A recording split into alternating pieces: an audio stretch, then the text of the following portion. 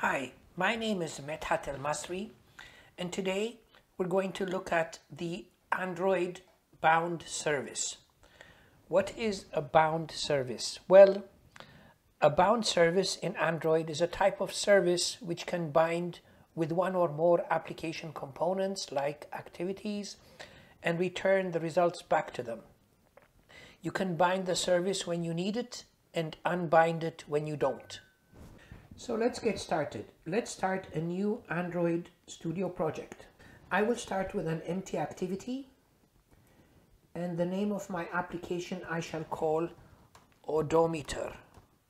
The language I will use is Java, and the minimum API level is 26. So let me click on Finish. So I will add to this project a service. I will choose simply service, which is a bound service, whereas service intent service is a started service. So today we're going to be looking at the service which is the bound service. And this one I shall call it the odometer service. Click on Finish. Every bound service must have a binder object. And this is done as follows. We will declare an instance variable of odometer binder class, and we'll call it the binder object. And over here we're going to insert an inner class which I shall call odometer binder, and it extends the binder class. Let me resolve these classes. This class extends binder and it returns an odometer service object. It's got a method called getOdometer which returns an odometer service object. Every service class overrides the onBind method, and all this onBind method does is it returns the binder object. So I'll take this one here, copy it, and get this to be returned. So let us add a method that does something here, and I'm going to add a simple mock getDistance method that behaves as if it's returning the distance between your current location and the location that you started from. In my case, I'm going to just return a random number, but you would put business logic here to do something that's more serious. But this is just a simple application, and I want to explain to you the concepts. So you have just one method here. It's called getDistance, and it returns a random number. Now let's go back and have a look at the main activity, UI. I'm going to replace this UI with UI of my own. So I shall delete everything that's here and paste this. And let's have a look.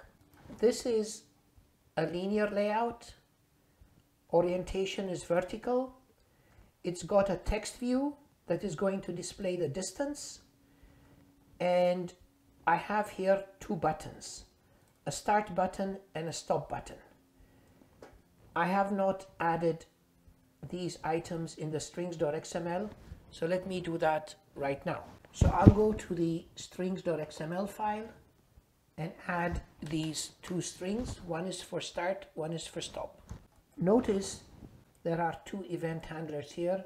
One is on click start and the other one is on click stop. We will create those methods later on. Now, a service connection class is an interface that enables your activity to bind to a service.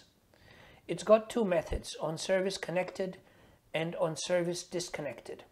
We need to add these two methods as part of the service connection class in our main activity. So let's do that. And this is what allows the activity to bind to the service. So back in our main activity, we're going to add this code here, and let me resolve these classes. And here we're declaring an instance of the odometer service, which we are going to call odometer, and we're declaring a boolean named bound, and we're setting its initial value to be false. And this is the service connection class. We're defining the onService connected method and the onService disconnected method. The onService connected method, one of the arguments is the iBinder object.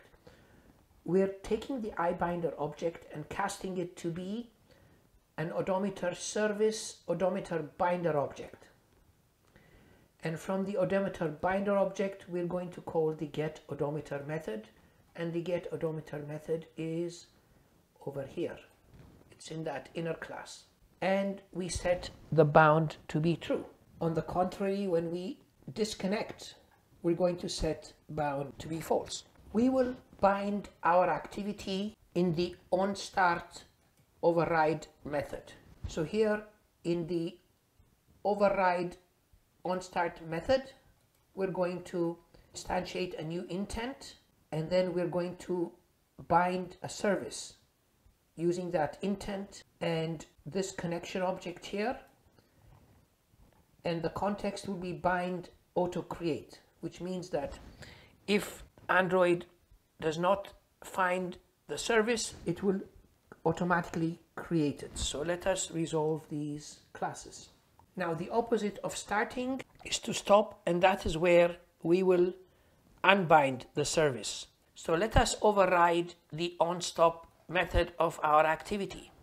OnStop would call the superclass onStop, and if bound is true, it will unbind the service by passing it the connection and set bound to be false. Let's not forget that there are two event handlers in our UI that we haven't defined yet, the onClick start and the onClick stop. So let us define those methods. And those methods, they will behave very simply. When we start, we'll want to call this onStart method. And when we stop, we want to call this onStop method. So if you look at the event handlers for onClick stop, you just call the onStop method, and onClick start, you call the onStart method. Next, I will add a helper method to my main activity that displays the distance which presumably comes from the service.